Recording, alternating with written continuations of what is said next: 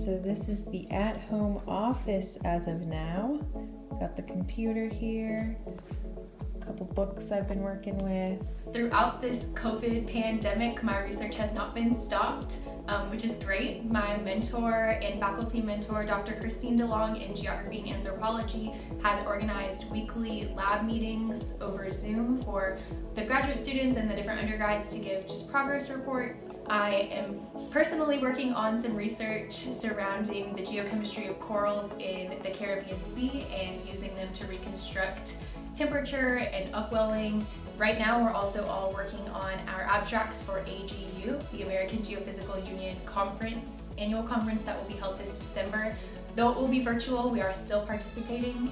Got this espresso maker. Start us off with a nice cup of coffee.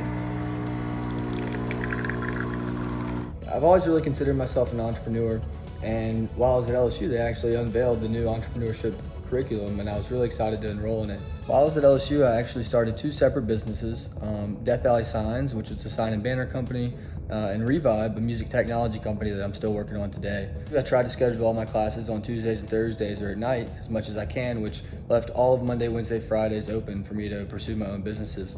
This worked really well for me so I could stay ahead of schedule, and really make sure I get all the tasks done. I just arrived at work. I'm about to go in and work in the lab for a couple hours. Super exciting work on Diabetes 1 research under the supervision of Dr. Jason Collier.